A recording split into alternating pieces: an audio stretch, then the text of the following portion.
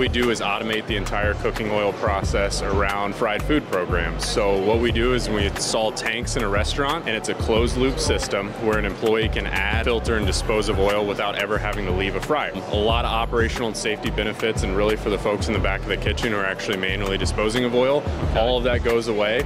We help our customers manage the oil itself, so seeing how much they use, and we actually track it on an online platform. So we work with the major suppliers and manufacturers around the United States and actually help them save on consolidated buying programs as well. And what would be a typical size restaurant using this? I mean, obviously, if you just have one fryer, it's not something you would use. So what would be the sort of break-even point for a... You'd be surprised. So we service all segments throughout the United States, from C-stores to large national hotel chains, theme parks, and then your traditional venues that you'd think would be a good fit, like QSR brands like McDonald's or Burger King, casual dinings like Applebee's and IHOP.